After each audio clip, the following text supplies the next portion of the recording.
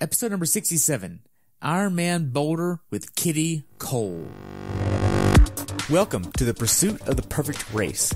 I'm Coach Terry Wilson, and with each episode, I bring stories of athletes to you that share their experiences at races in order for you to learn how to have your perfect race. We will hear stories from athletes of all ages, abilities, and races of all distances. So regardless of where you fit in, there's something in it for you. Thanks for spending some time with me today. Now let the pursuit begin.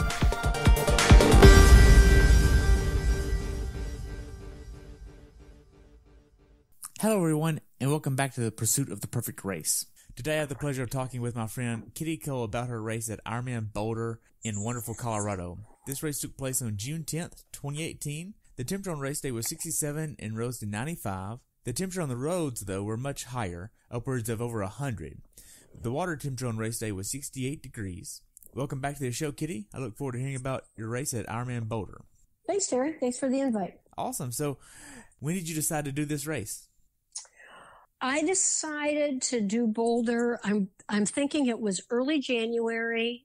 We got the Tri-Club team invite so we could do the early sign up. And it was just after the first of the year. I can't tell you why it caught my eye for sure, because I haven't done a full Ironman in 5 years. My last one was Ironman Louisville 2013. Wow. And I thought I was done with the full distance. I love everything about the full distance. You know, the challenge, the extraordinary goal setting, all of that. Crossing the finish line, you know, it's all great. But I thought I was done because my circle of friends here in Madison that I trained for all my Ironmans with, decided they were done. You know, life changes, moving on to other things. And I just didn't want to do all that training by myself. I'm not on a local team where I'd have the opportunity to, you know, have group weekly rides and that kind of thing. So I like the half distance. I really like the half distance a lot. I feel it's something that I can work to try to maintain my edge. And certainly as I'm getting older, be competitive in my age group. But something happened in January. I mean, I'm sitting in front of the computer and chatting with some of the people on the team, the big sexy team about, oh boy, what about Boulder? I love Boulder. I go there pretty much every year. I have a lot of friends out there, and who knows what happened, but I hit the button and signed up for IRONMAN Boulder early January. Wow. So how was your training going into this race? Training was good. I had 2 half iron distance races that I thought were good stepping stones. They were early races. Got back to Madison middle of April from Florida 70.3, and the weather was finally starting to turn. We had a crummy spring, so getting outside for longer rides was tough. And I could have done a few longer rides, but, you know, you get to the point of doing 4+ to 5 hours on the kicker, and at a certain point, you're just done, or at least I was just done. So, you know, I was able to get outside, and I drove to Boulder May 9th. So I went out there a month early. Wow. And so I was able to do my last long rides on the course at altitude in Boulder. And that helped me, immensely. If I hadn't been able to do that, I think I would have been part of that huge DNF that people didn't finish. Okay. Now, what kind of plan were you using going into this race? Well, I have a coach, and so, you know, we had good builds and some recovery built into it. But swim, bike, run, I did swim with a master's group here in Madison that helped me immensely. Jackie Herring is a local pro, and she's a really good swimmer, and she's a really good swim coach, master's coach. So I did that religiously all winter and did my run training on the treadmill, which I don't mind when I couldn't get outside. But, you know, in Wisconsin, you're on the trainer in the wintertime. Anything less than 50 degrees, and I don't ride outside for the most part because that whole getting cold when I swim thing, yeah, I get cold when I ride my bike in cold weather. Okay. Too. It's get cold. What was your most hours that you trained in 1 week going into Boulder? Oh, let's see. I think my highest volume week was just shy of 20 hours. Okay. Mm-hmm. What was your longest swim, bike, and runs going into this race? My longest swim was the distance, or very short, very close to the distance. And I did that out in a private lake in Denver. So that was great. I did the BAM Masters swim. So when I got out there, that's the Boulder Aquatic Masters program.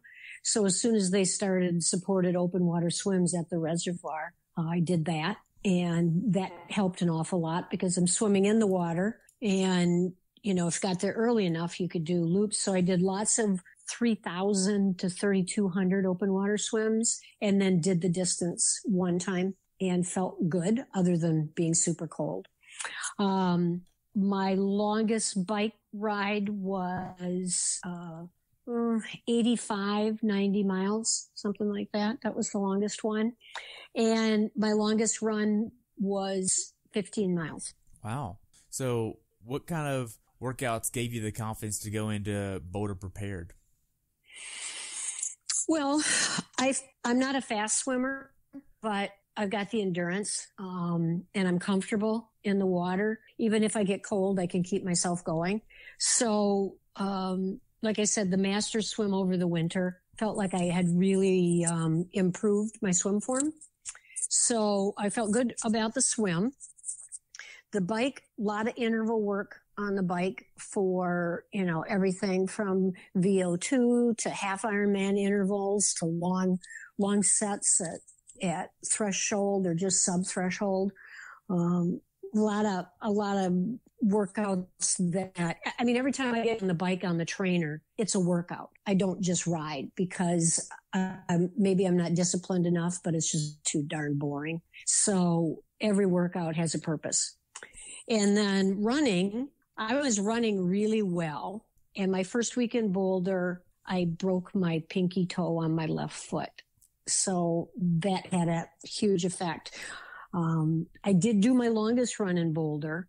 Pace-wise, it wasn't great because of my broken toe, but I've always wanted to do Boulder, and I've never been able to work it out. So I was out there, and I got up actually sharing a house with Eric and April Greenfield. So Eric and I got up at the butt crack of dawn at 4-ish, and I ran just over 8 miles before Boulder. We ran downtown Boulder to the start line of Boulder, and then I ran the 10K of Boulder. So that's what got me my long run of just over 15 miles on Memorial Day. Nice. Now, what kind of nutrition are you using for this race? I use Generation UCAN. Okay. So my body is fat adapted, and using the concepts of metabolic efficiency. So I control my carbohydrates. And so going into the race, I felt really good. I have my calories, my electrolytes all planned out. And because it was so hot leading into the race, I was preloading with electrolytes literally for 5 days before. And then I have a smoothie for breakfast on race morning. It's my standard smoothie, approximately 400 calories. I preload with UCAN and electrolytes 30 minutes before the start of the race. And then I use UCAN during the race. I make hypercaloric bottles, and I had 2 with me to start and water between the handlebars and my bullet. And then special needs, I had another bottle already pre-mixed of UCAN because the stuff doesn't mix well on the fly.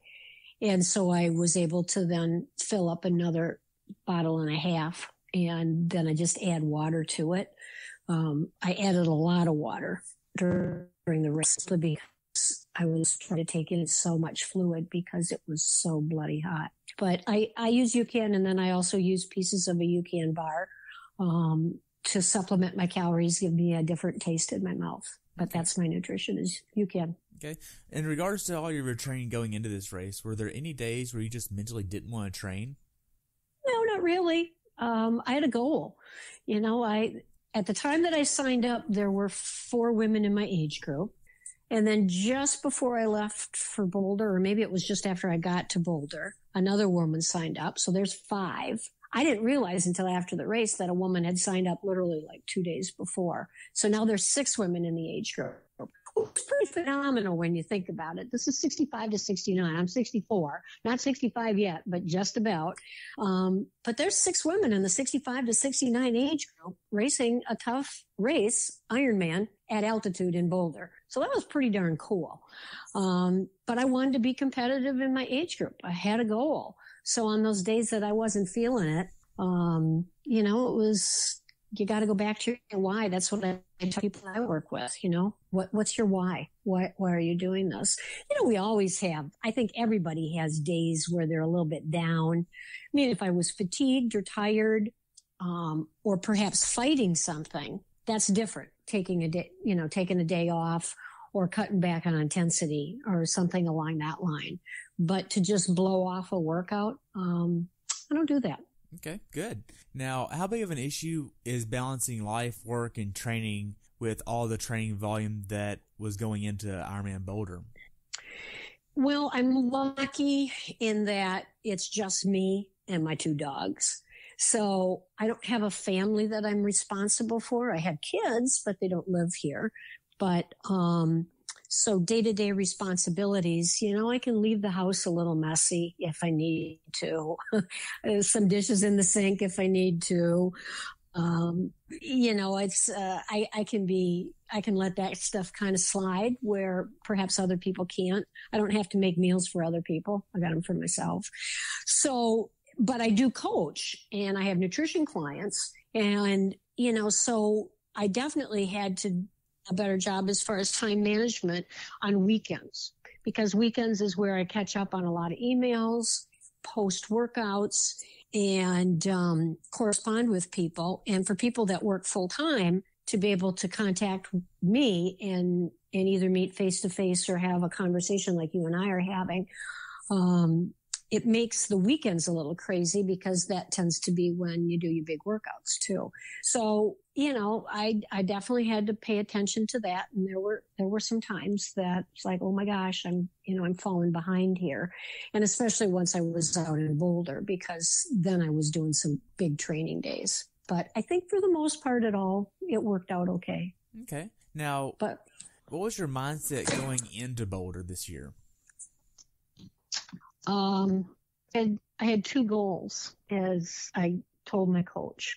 One, I want to finish, which is a goal for any race that I do, because finishing is never guaranteed. We all know that things can happen on race day. So I had 2 goals. One is to finish, which is a goal for every race that I enter, because the finish line is never guaranteed. We know that, we never know what race day is going to bring for us, and we don't know for sure what's going to happen.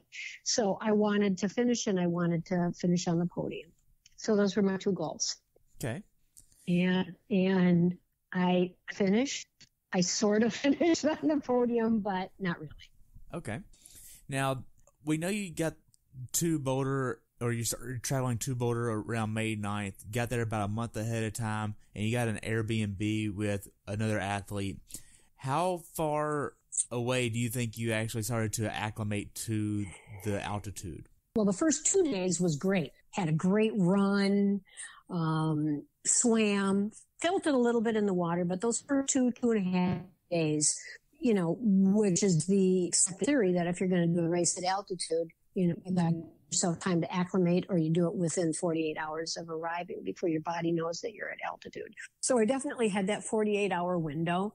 And then it really hit me, and I really felt it. I felt it the most swimming and running. When did you actually notice a difference whenever you got to altitude? After 10 days, I definitely started to feel better, feel like I could keep my heart rate down and do workouts after 10 days. But up from that 2nd day to the 10th day, it was pretty rough. Okay. And then after the 10th day leading into the race, you felt really good? I did.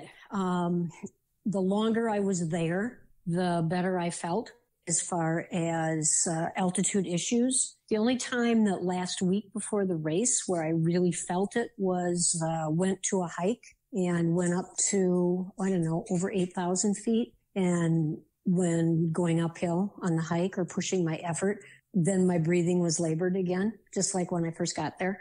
But other than that, I felt like I had done what I wanted to do as far as giving myself a chance where the altitude is concerned. Okay. So how was the process at the check-in of Ironman Village? We got there almost as soon as it opened up, and we were in and out, I'm wanting to say within 10 or 15 minutes. It was smooth and no lines, just walked right through. And they did a great job.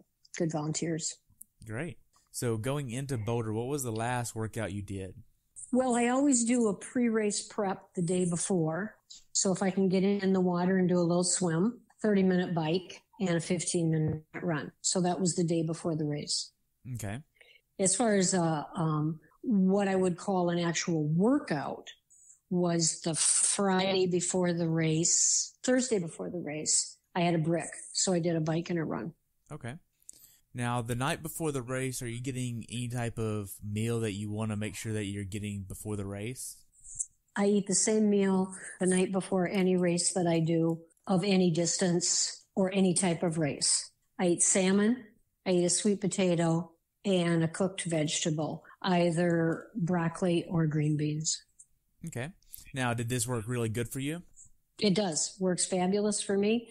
I've done it for a number of years. It just it fuels my body. The salmon is light in my stomach, so I don't have heavy protein, and it just sits really well. It doesn't bother my sleep. So, if it works, you stick with it. Great. Now, what time were you trying to get in bed the night before the race? I wanted to be in bed no later than 9. So the goal was 8:30 to 9, and I think I got into bed at 8:45, 8:50, something like that. Okay. Did you have a certain time that you wanted to try to get in bed? Yeah, right. Well, about the same time. I mean, I go to bed to go to sleep. I don't read or anything like that in bed. Okay. Now, once you actually get up the morning of the race, what does that look like for you? Because there was the logistics of dropping off special needs bags at the high school downtown and then having to drive out to the reservoir, got up a little earlier than usual. So I set my alarm for 3:25, I believe. And I got up and made coffee. And so I got that ready. I drink it's called bulletproof coffee, but it's basically coffee with butter and MCT oil. And so I had my coffee and was collecting everything. I had made all my bottles and all my nutrition the night before. So I was putting all that together in the bags while I was drinking coffee, made a big smoothie and drank most of it at the condo, but had a little bit left that I drank in the car on the way to drop off bags and go to transition. And, double check that we had everything and out the door. The goal was to be out the door by 4:30, and we walked out the door at 4:30. Wow. So you get to the race venue. Did you hit any traffic on the way there? No, it was fine. Eric had purchased a VIP pass for his wife, April. So that meant that we didn't have to ride the bus from the high school to the Boulder Reservoir. April was able to drive and park at the reservoir. So that made it super easy. So pulled into the reservoir and, at that point you're on automatic pilot to go and set up transition, your nutrition on your bike. Add things. I added something to my run bag, my early run nutrition, and then you got your wetsuit and your goggles and ready to get in line for the swim. Wow. So after you get to transition, what kind of PSI are you using in your bike? Because of the heat, I was between like 93 and 95. Okay. I didn't go above 95. Okay. What kind of bike are you using? I've got a Trek Speed Concept, and it's an extra small frame. So I now have, I'm riding 650 wheels because 700s won't fit on that frame. The joke is that my bike looks like it came from Toys R Us. So you get done with transition, you get everything set up in transition, and you get ready to go to the swim. It's right there all together pretty much. I mean, transition is like right on the side of where you line up to get in the water, right? Right. And then so you're lining up there to get in the water. How was your nerves going into this? I felt really good. I mean, you always get a little nervous. I kind of chuckle when people say they're not nervous at all. I don't know how that happens, but I get nervous, but it's not like I let it overpower me. I use it as, positive energy. So I'm standing there and I'm visualizing my swim. I'm visualizing what the day's going to be like. And I felt pretty calm. I mean, looking at the water, it looked calm from the shore. And, there were a lot of people there that I knew. And so I chatted with people, but I felt good. I felt resolute. And I knew that we were going to have issues with the heat. So, I was just trying to deal with, or at least think through what that was going to be like. But, other than that, it's just your mind is kind of on autopilot. One of the things going through my mind at the start, was the fact that I hadn't done one in 5 years. And so I was really loving the energy and being part of the crowd. I mean, I've done a lot of work for Ironman Wisconsin, and normally I'm on the water as a lifeguard back of a jet ski. So, even though I haven't been racing fulls for 5 years, I've been out there with the athletes, registration prior, and then lifeguarding, and then at the finish line to catch people. So, but it's different when you're doing it. Right. And so I was really loving the fact that, I was in the middle of all this wonderful energy and, people asking, is this your first? This is my first. And people around that were chatting. That was really nice. And I think that helped keep me calm too. Okay. Now, as far as your strategy for the race, what was your strategy for the race? Did you have like a certain time that you wanted to swim, the bike, and the run? Did you have a certain mental way that you wanted to attack it? Or what did you have? The swim, I had a time goal that I wanted, and I lined up with a 121 to 130 group. My goal was 125, 126. I felt that was totally doable. I've done a 125 and change. And, but I was off about 5 minutes from my time. And I know that was just from the fact that the second half of the swim, I got cold and I slowed down. So, you're not going to win it in the swim, but you're going to lose it in the swim. That makes sense. I got out of the water and it's like, I did what I thought I was doing based on what I felt like my pace was in the second half. It was okay. No, it didn't. It wasn't anything that bummed me out. Like, oh my God, I didn't make my swim time. Now I'm off for the whole day. T1, my transitions are normally good, but at Boulder, T1 was a disaster because I had an equipment malfunction and a zipper that wouldn't zip and wouldn't stay zipped. So T1 was a real bummer.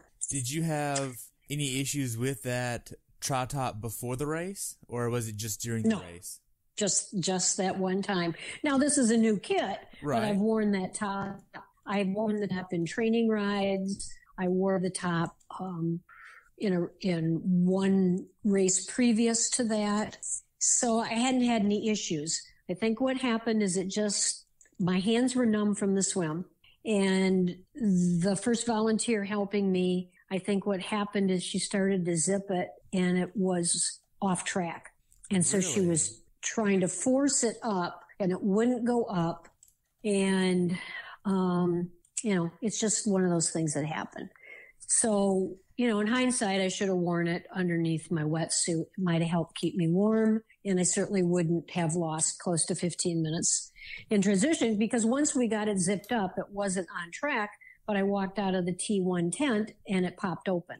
and there were two people standing there cheering and on the other side of the fence, which I immediately went over to them and said, I need help. And so we got myself put together, so I wasn't indecent and I wasn't, I was covered and got to the bike, but it cost me quite a bit of time. Okay. So yeah, T1 normally, under 5 minutes for sure. And I was 15. Okay. As the bike goes, I was hoping to do, my first goal was I was hoping to be in the neighborhood of 7 hours. My stretch goal was to be in the neighborhood of 6:45 to 6:50. And before the end of the first loop on the bike, I knew that was probably not going to happen because of the conditions. So at that point, it was just a question of keeping my heart rate steady, doing what I could do, and stay as hydrated as I possibly could, because it was carnage on the bike course, Terry. It was just carnage. Really? Yeah. People riding, just pulling over to the side of the road, getting off their bike and sitting down. And I always try to ask, are you okay? Yep, I'm done. Yep, I'm done. Lots of people were overheated and sick, and saw a few crashes, people walking up the climbs. There were 3 climbs, 2 significant climbs. And on the second loop, lots of people walking up the climbs. And, I felt bad for them because they were done. On the second loop of the bike, I had a hard time pushing power. My power dropped drastically because I just was so hot. And, it was crazy, so it was just trying to stay as steady as I could. Mentally, how hard was that to stay going whenever you're seeing all the people around you, even people that are, I'm sure, younger than you and stronger than you on the side of the road just going, I'm done. And you're like, oh my gosh, I have 20, 30 years on you and you're over here stopped and I can't be as strong as you. Mentally that had to play a toll on you, right? It did. It did on the bike, more so on the run, but on the bike, I felt badly because, anybody that puts in the kind of training for Ironman that's required and to DNF, whether it's you pull the plug or there's a medic out there that says you're done or you crash, it's heartbreaking because goals and dreams are shattered right there. And that, but you got to put your head down and just say, I'm glad you're okay. I got to keep going. I never had a dark spot on the bike. I was hot and I was miserable, but I never felt like I have to stop. I can't do this. I never had that feeling on the bike. I knew I was slowing down and I thought, oh man, I hope I don't have an issue as far as cutoff. I didn't think I did and I didn't, but I was out there a long time. But I was able to keep myself going and felt like I could do it. On the front end of it, did you have a strategy where you wanted to hit a certain cadence or power number or speed or anything like that? I go for power. So my goal was mid-zone 2. Okay. And I monitor my heart rate. I don't monitor my cadence on race day. I know what my cadence is. My cadence is pretty darn steady. So there's only so many things you can monitor. And, you're looking at your computer instead of looking at the road. So the thing that I monitor is my power. Because if I'm pushing too hard, then I know that, I'm not going to be running and I'm going to be suffering. So that's pretty much it. Miles per hour. Yeah, I look at it on a second screen occasionally, but I look at where my miles are and my power, because if I'm trying to push a certain mile per hour and I'm pushing too hard on a day like it was at Boulder, then I'm not going to be mid-zone 2. Right. I'm going to be pushing up into zone 3. So for your zone 2, you're looking at a power number. Are you going off of a normalized power or are you going off of a 3 to 10 second average? What does that look like for you? I generally do a 3-second average of average power because then it shows me what I'm doing. I've got normalized power that I can look at, but it's on another screen. if I choose to. But every time I'd look at my computer and see where my numbers were as far as that 3-second average, that's enough for me. Okay. You know, and get a feel for it. Okay. Now then, as far as the road quality for this bike course, how was it? The roads themselves were pretty good. I was a little disappointed because I had ridden quite a few training rides on the course when I got to Boulder, and there was a lot of road dirt and debris on the shoulder. And I thought for sure, like Ironman Wisconsin, that the bike crew would be out there and sweep those roads, and they did not sweep those roads. Really? Yeah, that was disappointing to me because it was a safety issue, and it didn't look like they had been swept. So, you know, I mean, you're not riding on the shoulder for the most part, but on Highway 36, there's traffic in both directions. And there wasn't a lot of road dirt up there to begin with, but there's construction up there. So there were spots that had, and it wasn't trash or anything like that. It was just, you know, rocks and dirt and stuff like that. So, so you had to be heads up and be careful. I didn't have any issues, but I would have liked to have seen those roads swept. Okay. As far as the bike goes, is there anything that you would tell someone to be aware of that hasn't done this bike course before? It's a good bike course. It's 2 loops and you've got out and back on the diagonal highway.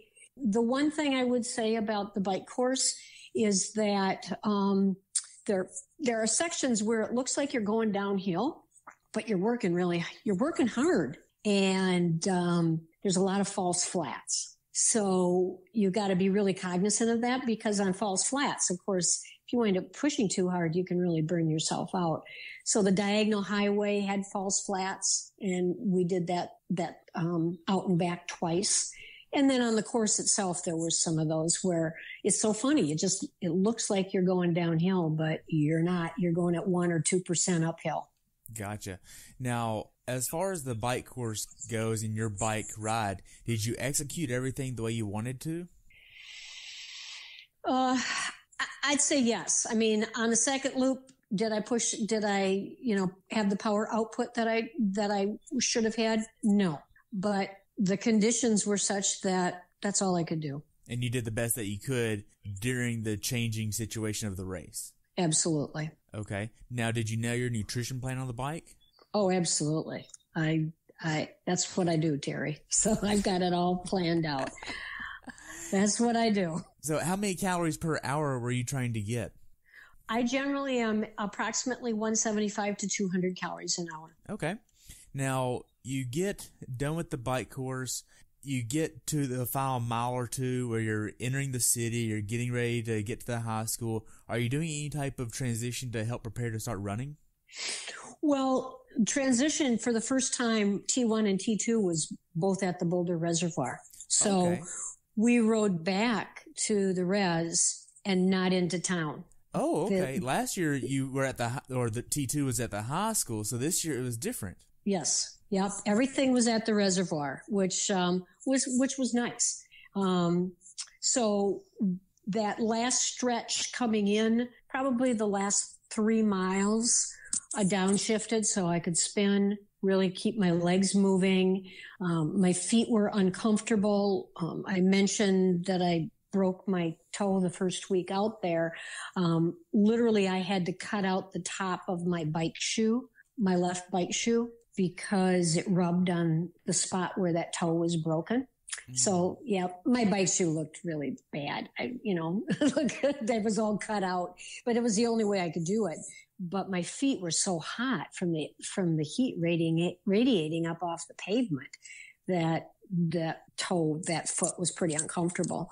So, I did a lot of spinning coming in those last couple miles to make sure my legs were awake at least. But, tried to drink what I had on my bike, but everything was so hot. It was so unpalatable at that point. Those last miles, it was just awful. Okay. So you get into T2. How does T2 go for you? T2 was okay. My left foot, broken toe foot, was very swollen, the whole foot. So was a little bit to get my bike shoe off. And then it took a little bit to get my running shoe on because my foot was really uncomfortable. And I mean, the whole foot was swollen at that point. So I took the time to go barefoot in the grass for at least a minute or so inside the tent of T2, just to let my foot cool down, and got my running shoes on. They had ice so we could get cold drinks in T2, which doesn't usually happen, which was... That's beautiful that they have that. Oh, that was a lifesaver. I mean, they did everything that they could to take care of us. Did they have the misting fans in there as well?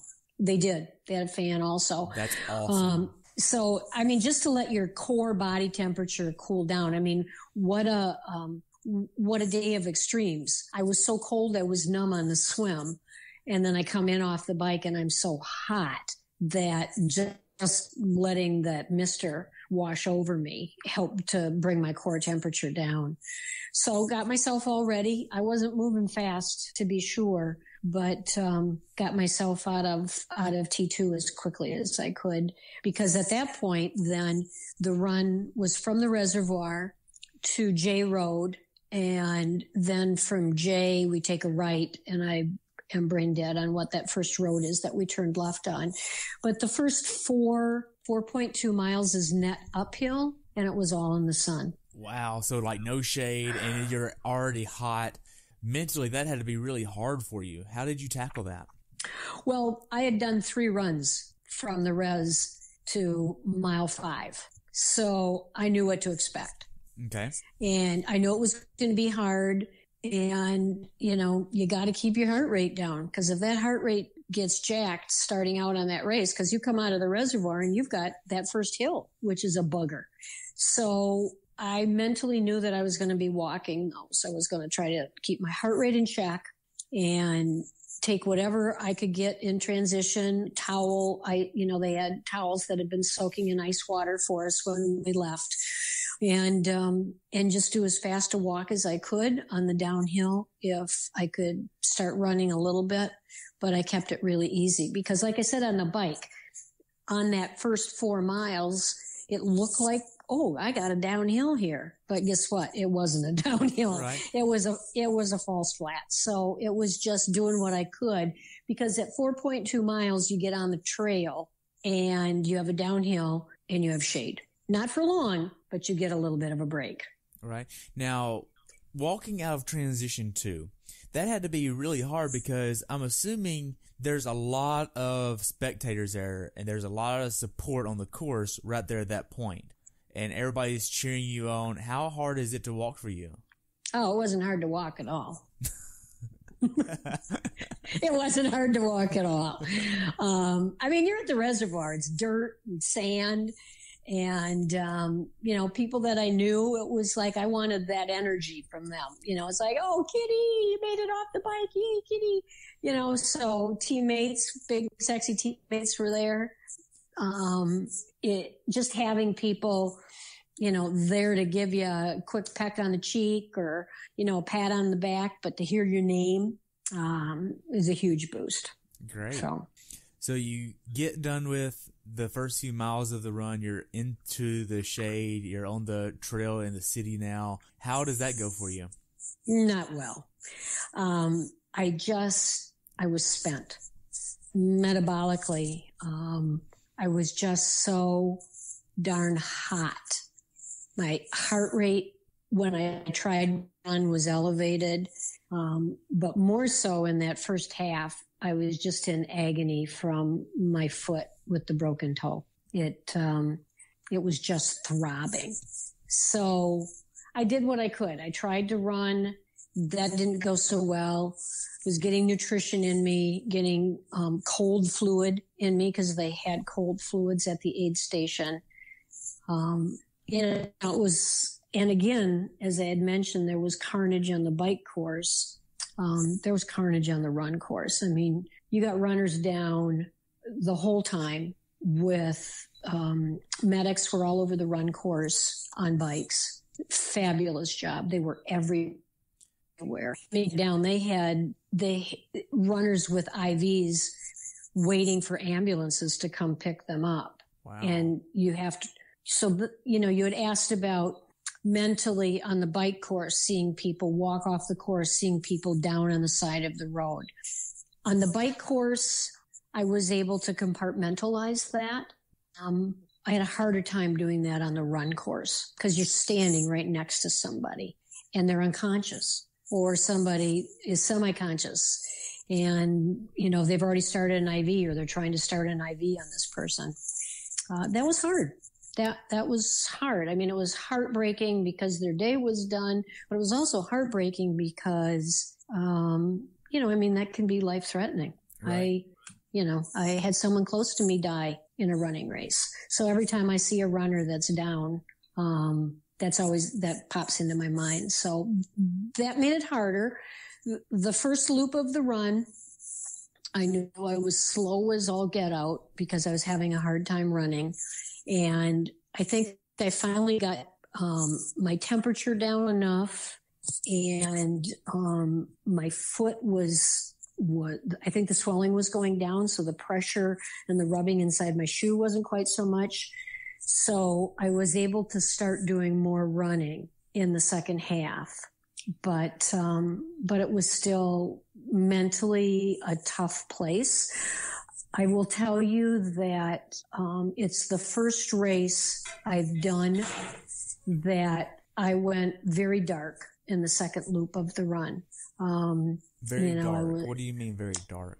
Oh, my mood, I'm a very positive person. I see the glasses half full, at least half full. And on the second half of that run, it was just like, what the hell am I doing out here? What business do I have doing this again?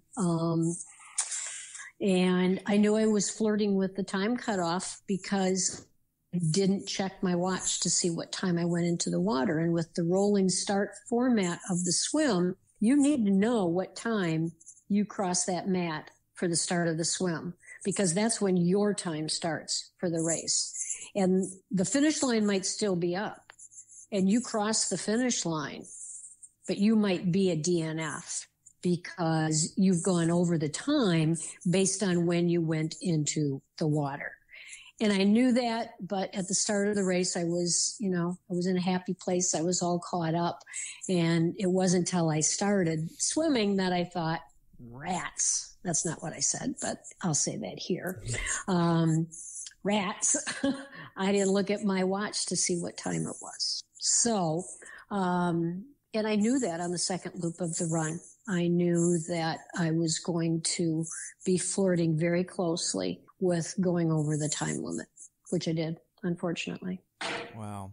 So emotionally, when did you make that shift of in a good place to I'm in an okay place to okay, I'm really in a dark place? Where did that shift actually happen for you? I'd have to say about mile 16 to 18, somewhere in there.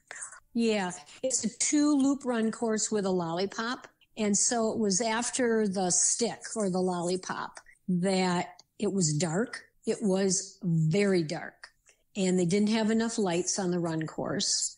I had a little light that I held in my hand, but it wasn't very bright. And it was really dark out there. And I'll tell you, I don't like running in the dark. It scares me. So, and I'm on this path and it's all wooded and I'm thinking there's animals in there. But God, there could be a bear in there and it'd eat me and no one would find me until 2 days later. Stupid stuff running through your head. But it was hard to see where you were going and had to be careful of your footing. And so that was about the time. So I'm on the second loop. It's just dark as all get out. And, going from aid station to aid station. And I knew that we had to do the second loop out pretty, it was, I don't even know what the location of it was, but I heard the music from the tent that was the Tri-Dot and base. They had a big aid station set up and they were playing music and I couldn't hear the music. And I kept telling myself, I don't want to go back out and do that loop a second time. It's so far out. Oh my God, I'm done. I just don't want to do this. But I knew people out there. So, once I got there, it was great because, they tried to lift me up and everybody was in a bad place at that point. So it was just kind of a death march to keep myself going. I wanted to stop. I was trying to find reasons to give myself to stop. But as I said to you before we started, it's not in my DNA to stop. So I didn't stop. And it was crazy because the mile markers, just about the whole run, were off. To start out with, the mile markers were short. And then the mile markers were closer to being on. And then the mile markers were long. And my Garmin died on the run, so I didn't even know what I was doing at that point. And that happened about the same time, that mile 16 to 18. And it was just, it was kind of a comedy of errors. But then I got to mile 25 and you had to do another loop. And I mean, people were just bitching at that point because it should have been a half mile out, half mile back, and then a little under the bridge to get to the finish line. Well, according to a teammate, the run was long. I don't know because my Garmin died, but the run was mismarked and it was 4 to 5 tenths of a mile long. Wow. Now, emotionally, did you have a moment where you just lost it and just started crying? No. I wanted to, but I knew that if I went there, that would have probably been the end for me. So I didn't. I didn't cry until I crossed the finish line. Then I cried. Wow. Now, as far as you getting to the last 5 miles of the run, how was that? It was one foot in front of the other. Was, channeling every person, that I've been involved with in triathlon, channeling the energy from, family members, kids, a son, a Marine, daughter who's overcome things. I had carrying mementos of 2 really good friends that have both died, who are triathletes. One died just 2 weeks before the race, bike crash here in Madison. I used all of that. I used the positivity and the energy from everybody in my life to get me to the finish. It was hard. Wow. Now you get to the last 800 yards of the finish line. Before the finish line, the barricades start lining the road. How was that? That was sweet. It was really sweet because I knew I was going to finish. I don't know. This is something that I've always characterized to people that I've worked with, is that in a race, you always know when you're going to finish. Sometimes that's before you even start. You're going to finish that day. Sometimes, it's at a certain point, a certain mile, or something happens that you just know, I'm going to finish today. And sometimes you don't know you're going to finish until you cross the finish line. I didn't know at Boulder that I was going to finish until I crossed the finish line. Wow. Mm-hmm. How was the finish shoot experience for you?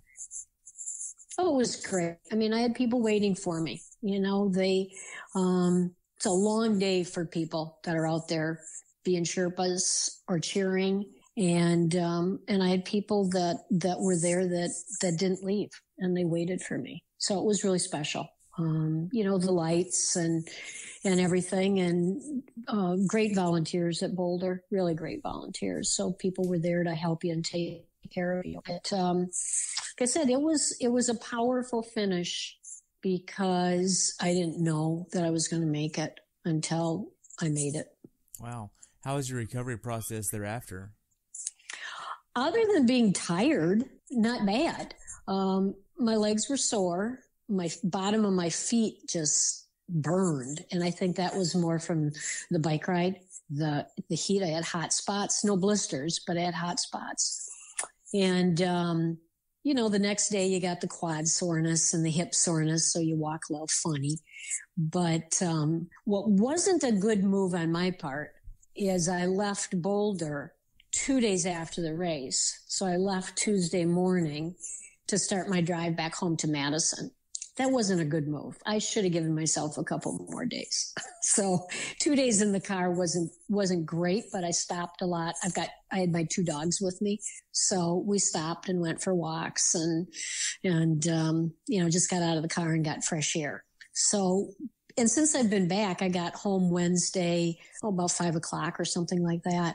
I've been tired, but nothing hurts. And my toe's recovering finally. It's still about just over twice the size that it should be, but it doesn't hurt anymore. But I haven't really done workouts. I've done walks, and I may go for a little run this afternoon. I'm going to bike tomorrow with somebody, just kind of a easy, more casual or anything like that. But so the recovery's been good, not a problem. Okay.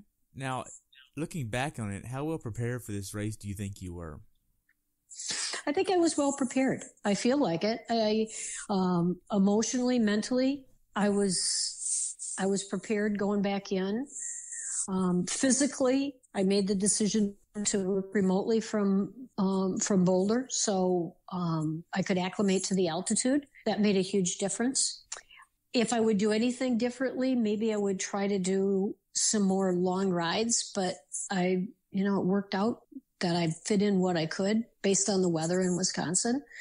If I do another one and it would be early, I'd go someplace to train away from the cold in Wisconsin to get more outside ride time in.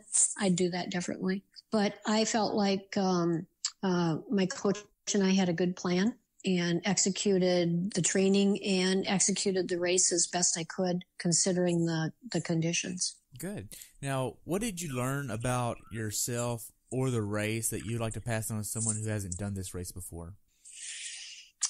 The race itself is a good race. It's a great swim. I mean, when you've got a 2.4 mile swim and you only have 2 turns, practice your sighting so you swim straight lines.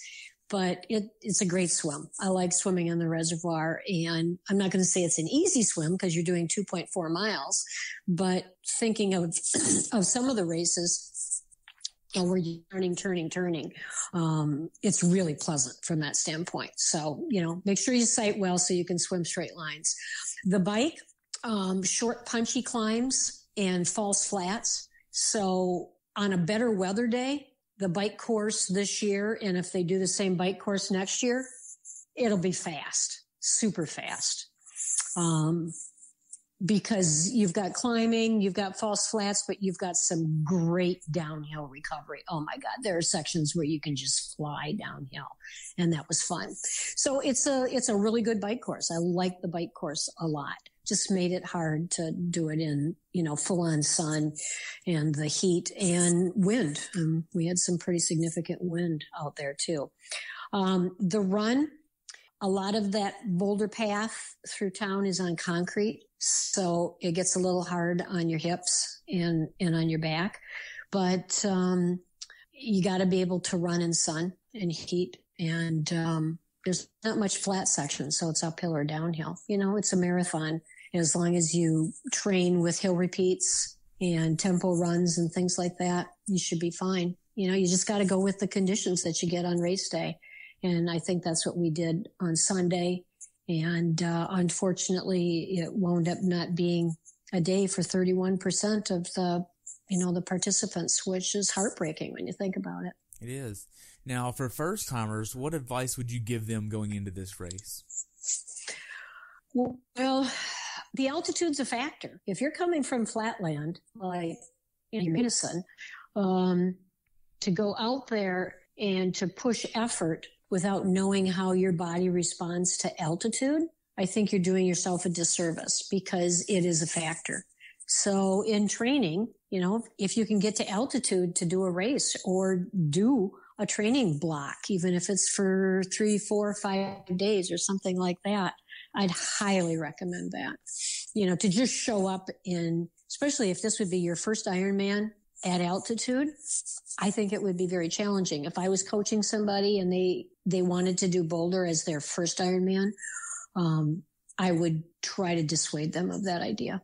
Okay. Now, how could Ironman have made your race experience better? I think Ironman did a great job. I think that there were a few little things that could have been done from the staff, the local staff. One, the bike course should have been swept. I think that should have been done. And on the run, there should have been more lights for when it was dark for athletes that were out there after dusk. But other than those two things, everything else was great. And the volunteers, like at so many races, they were phenomenal. And they took care of people considering the conditions. They had ice at aid stations on the bike, which normally you don't get ice. They had ice at the run aid stations. They did a good job of taking care of people considering the conditions. Okay. So what's next for you? I've got Ohio 70.3 the end of July. My goal is to qualify for 70.3 Worlds 2019 because it's in Nice and I want to go to Nice. So that's my goal. And, Terry, I did the distance at Boulder. It wasn't pretty, but I did the distance and I'm trained. So maybe I need a little redemption before the end of the year. What do you mean? What do I mean? What do I mean? You know exactly what I mean, Terry. I've got a couple buddies that are saying, "Hey, Kitty, why don't you go to Maryland?" So thinking about it. There's Maryland. There's Louisville. I mean, I think Louisville would be great. I've done Louisville. I don't want to do Louisville again. I don't like repeating races. I like doing new races. That's, Montreal's still open. Yeah, but I don't know anybody that's doing it. In Maryland, I got a room in a house if I want to go. So my lodging's all set. I got, 6 or 7 and big sexies that are doing it. So yeah, I'm thinking about it. My coach is at Time Trial Nationals this weekend. So we're going to talk next week. Wow. Well, you have to let me know. I'd love to have you back on after your next one and hear you get your redemption. Yeah. All right. It's a deal. Awesome. Well, I've already asked you what your definition of a perfect race is, so I have a little something different for you. Okay. So, what is the hardest workout you've ever done, and what about this workout made it so hard for you? Oh, my God. I think the hardest workout I've ever done is a 5-hour training ride in the house on the trainer. Hardest workout. Because it's not a physically hard workout, but it's a mentally hard workout. Either you're watching TV, you're listening to podcasts, which is what I like to do. You're trying to hit numbers. You got the workout to do. You're in your house. There's no fresh air. It's just mentally tough. There's no stimulation, but you got to get it done. So that long trainer ride, I think that's the hardest workout to do. Now, put me on a treadmill. I've run 20 miles on a treadmill. I didn't like it, but I can do it. But on the bike, on the trainer, it just kills me. Wow. I do it. Well, yeah. Kitty, I just want to thank you so much for your time today and you sharing everything. I've really learned a lot from you. I look forward to following you in the future. Hopefully we get to hear your story at Ironman Maryland later on this year. Okay, Terry. Thanks. Thank you so much. Have a good day, okay? Okay. Thanks for tuning in today. I hope you were able to learn something from today's episode. If you enjoyed the show, please take a minute to leave a review on iTunes or share it with a friend. Be sure to subscribe so you never miss an episode. If you'd like to see pictures from this athlete's race, learn more about who I am, what I'm doing, or be on the show yourself to share your story, check out my website at CoachTerryWilson.com. Until next time, continue the pursuit.